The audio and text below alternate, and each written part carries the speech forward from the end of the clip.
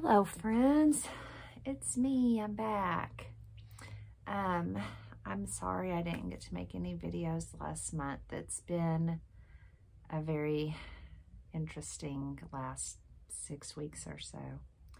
I will take one moment just to kind of touch up on what has been going on, and then we're just going to move on past. Starting on Thanksgiving, my son got Rona. I thought maybe I had gotten it too, because about a week later I didn't feel very well, but we had canceled our Thanksgiving. Fast forward into December, and everyone just decided to just keep getting sick, and we ended up canceling Christmas because myself and my daughter and my husband all had Rona. And I was surprised because, like I said, I thought maybe I'd already had it, so I was probably safe. But apparently I did not have it. I must have had something else for Thanksgiving. So anyways, everyone tested. Everyone was positive. Everyone was very sick for a solid 8 to 10 days. So it was not a fun time at all. I would not recommend it. We did not enjoy it. But I am still recovering. I did go back to work yesterday. It was my first day back since being sick, and it was okay, but it was also slow, so that was probably to my benefit, but it was fine. I still have some upper congestion stuff that I'm dealing with, and extreme fatigue. So that's that. Moving on now, because of everything that was going on with the holidays and the sicknesses and all the things, I didn't get to knit nearly as much as I would have liked to. I had a lot of pain in my hands and just couldn't enjoy it, but I did do some things. One of the things I did do is I completed this. You guys, this is my Andrea Mowry's Nightshift Shawl, and I love it so much. There is nothing about this that I am not completely in love with. It feels wonderful. This is made with 2 colorways of the Noro Akari yarn. One of them is a gray, and one of them was a peachy pink. And it's one of those, I think it's maybe a 200 gram large balls that it comes. I just bought one of each color, and I just let them change and shift as they wanted to. This pattern is done in the mosaic knitting style. As we can see, it just changes and changes. You start down here at this very tippy, and it's worked asymmetrically across. And I started with my background color as the gray, with my pink as the, I don't know, the bee color, which made the little dots and stuff.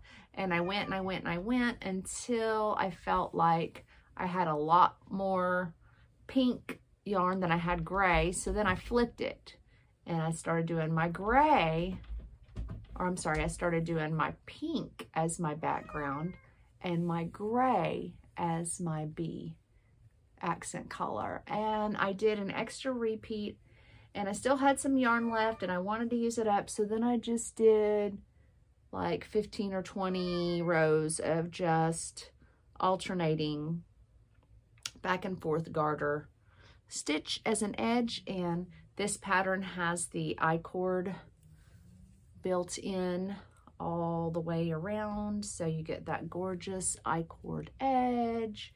It is big. I'll stand up and see if we can give you a little more. Like I said, I did add an extra repeat onto mine because I found that with a lot of people's, I don't know, I felt like it just wasn't, well, and I blocked it. Boy, did I block this. I wanted this to get as big across the top edge of that wingspan as possible, because I found that a lot of people, while this pattern comes out very deep as far as down the center of it to where the point is at the bottom here, it just didn't seem to be being very wide. And I knew I needed it to be able to wrap without it just falling off of me all the time. So I did add in that extra repeat, and I wanted to use as much yarn as I could. I do have a little bit of yarn left, but I felt like that garter edging that I did was as wide as I wanted that to be. I didn't want to make it any wider, but I have just a little bit of yarn left. Hold on, I'll show you guys what I have left. Just a wee little bit of each one. So that's what I've got. And I think what I can do, and what I probably will do, I think I'm going to make myself like an ear warmer, maybe a beanie. I don't know. I'll weigh this and see about how much it is. But I figured I could make myself either a ear warmer or a beanie to match when I wear this. But I love this so much, guys. I wish I could tell you how beautifully drapey and soft and magical this yarn became.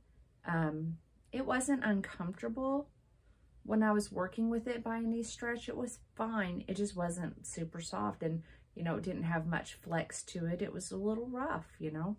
I think a lot of Noro yarns are that way. This one, in the skein, this feels pretty good, but because this is mosaic and the stitches are quite dense, I guess, with you pulling all those, carrying all those strands, slipping stitches, you're only ever working with one color, but you're slipping a lot of stitches, so the fabric can get quite dense. And so it started to feel kind of like, I don't know how good this is going to be, but it when I blocked it, it just became like butter.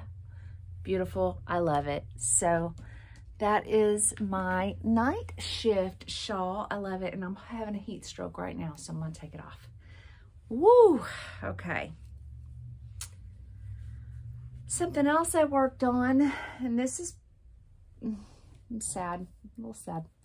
I did get a Advent yarn box from Trilogy Yarns, and I loved them so much. All the yarns were gorgeous, first of all.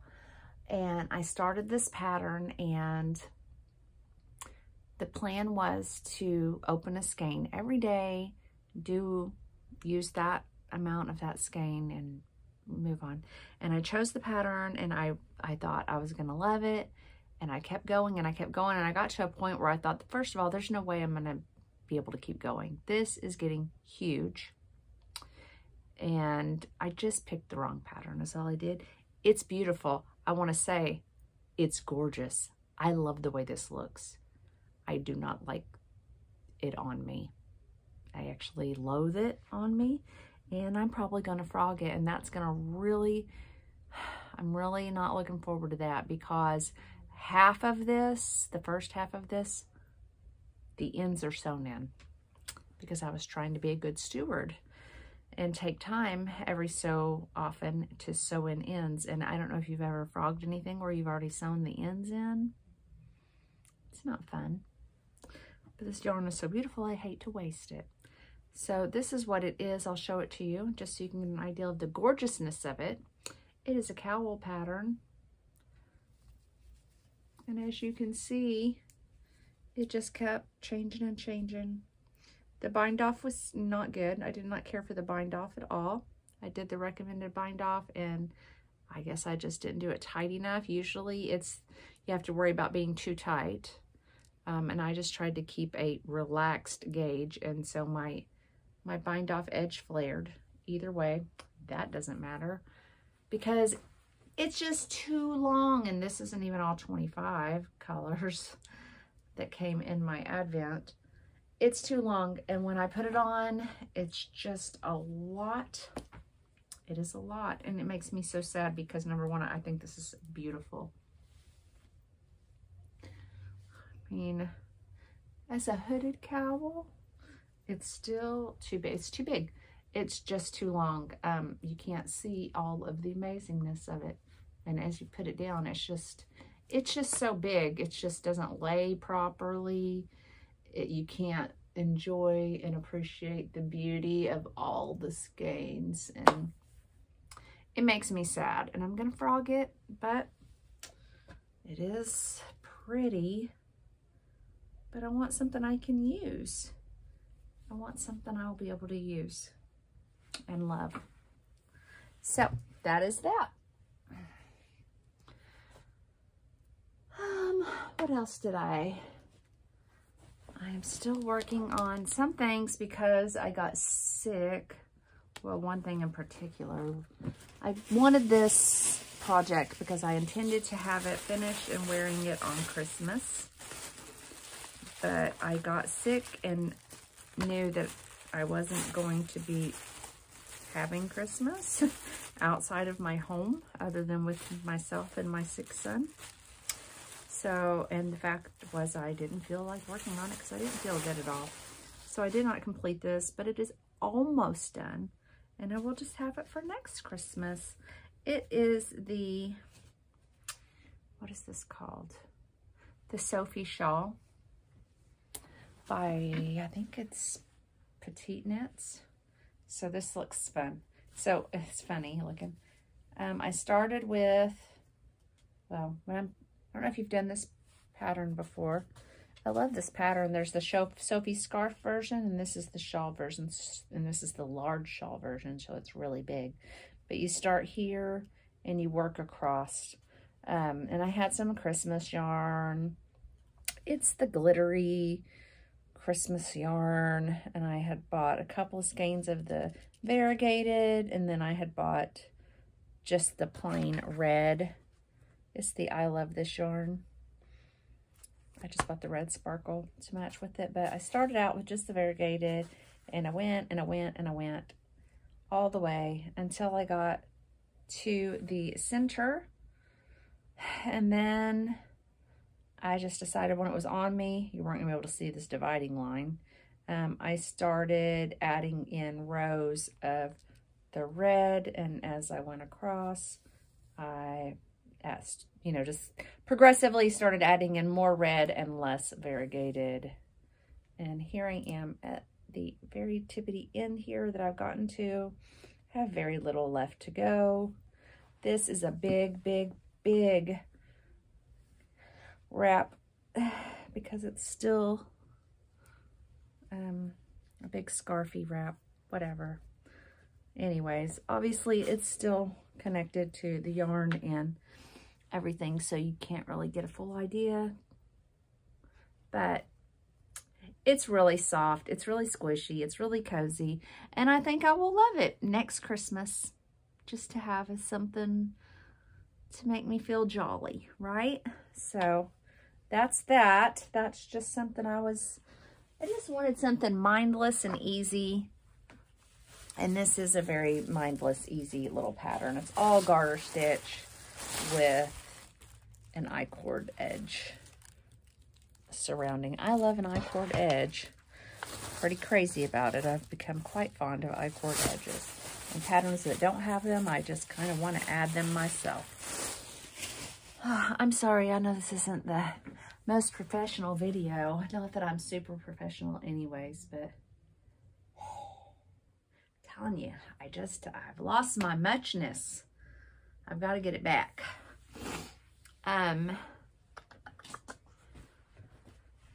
Another thing that I did work on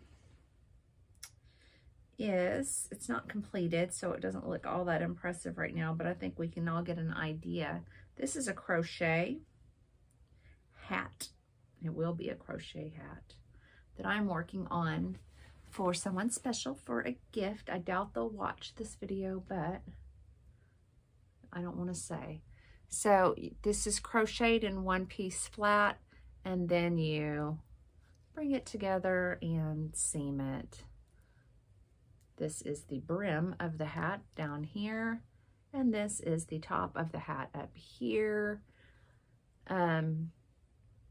I will, once this is completed, I will definitely film a little update, show you guys the finished project, and we can go over how this is constructed then if we want. But this is like how it looks, or how it will look, like this. And then obviously the hat it has this, and you can flip the brim up if you want to make it more like fitted on your head, which that's coming right to the crown of my head now. But it has this really beautiful detail, and I love it. I think it really actually looks like a knit project, but it's just crochet, and it's actually very easy. But that will be a gift that I'm going to give here in a couple weeks. So I got to get that finished so that it's ready. And that's really about it, guys. I really focused on that Nightshift Shawl. I had a lot of fun making that. I highly recommend that pattern, especially if you've never done any color working with knitting. I think mosaic is the way to really start out because, as I mentioned, you aren't having to hold multiple strands of color or multiple strands of yarn going across the rows. You literally just have one yarn you're working with. Everything else just is not being bothered with. You're knitting with one color at a time across a row. So it came out beautiful, and I just love it. I did cast on Andrea's Find Your Fade. I think it's the Find Your Fade shawl. I purchased 7 different colorways, which was recommended, a fingering weight, and you start with one and then you just knit for a little bit according to the pattern. I like the pattern shape. It's very interesting looking. It kind of reminds me of like a kite type shape. It's not like a true triangle, and it's not a regular asymmetrical triangle. It's an interesting shape, but as you get so far in, then you start bringing in the next color, and you kind of blend those 2 colors for a little while, and then you drop the original color and just work with the next color for a little while, and then you bring in the 3rd color, and so on and so forth. And it's just really pretty, and I wanted to give that a shot, so I did cast that on, even though I should not. But more than knitting and crocheting lately, I just decided to pick up some of my cross stitching, and I started working on some of my cross stitch projects again. I think what I will do, maybe in the next few days, hopefully I'll be really starting to get some more energy. I intend to make my first floss tube video on this channel, as I have not yet shared any cross stitch. I do not want to, I thought about it. I thought, oh, I could just show everything. And I thought, you know what? I don't want to do that.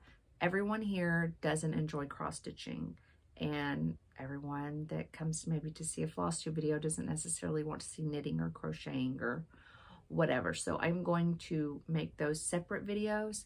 They will always clearly be labeled in the titles, whether it is yarn that is happening, so it'll say knitting, crochet, or it will say floss tube, and you will all know that if it says floss tube, then it is going to be cross stitching. So I think I will start out my first floss tube video with a whip parade so that we can all get acquainted with the ridiculous number of whips that I have. And I think I've completed 2 things ever. I just started cross stitching.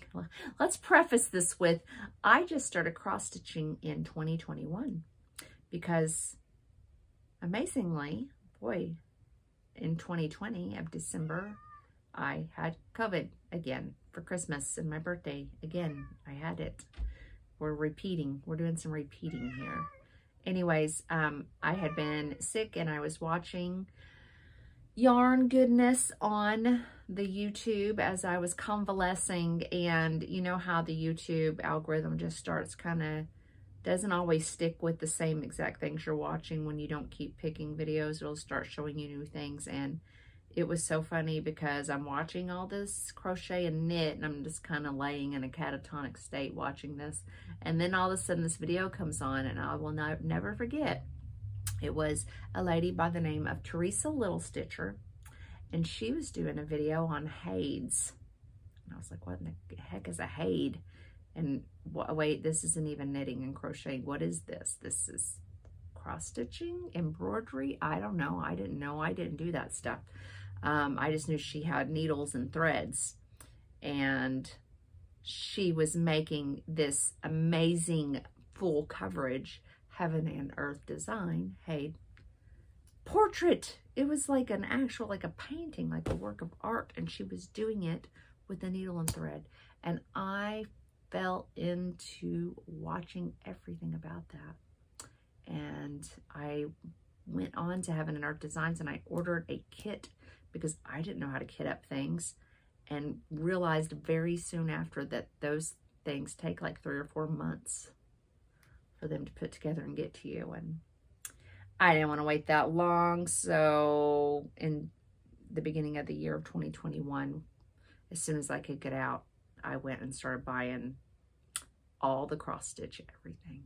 I fell off all the way in there. I got some of the printed stamped things from Amazon to start out, and then I quickly fell into buying fabulous, beautiful hand-dyed linens and fabrics and hand-dyed flosses and silks. And you guys, if you're anything like me, you know. Anyways, that will be coming up hopefully sometime this week. I will drag out one of those totes back there. 3 of them are yarn. One of them has all the cross stitching goodness, other than the things that I just actually have out because I've been working on it. And here's one thing that I was working on over Christmas. I'll just give you a sneak peek. This lady, she's called the Yule Queen, and I know you can't really tell. This is a very meager start. She will have a huge, beautiful gown that is a very intricate and detailed and gorgeous, and it says like Merry Yule, and it has something going around her and everything. But anyway, I started her. I think she's just beautiful. She's going to be so pretty when I finish her one day. Anyways, thank you guys. I hope all of you had a beautiful, wonderful holiday in whatever way that you celebrated it. And I hope that all of you have a blessed new year. And we're all going to be super duper prosperous and happy and joyful and kind and filled with love. And we are love, and we do love, and we be loved, and all the good stuff. That's what I'm hoping for everybody. So thank you, everyone, and I will see you next time. Bye.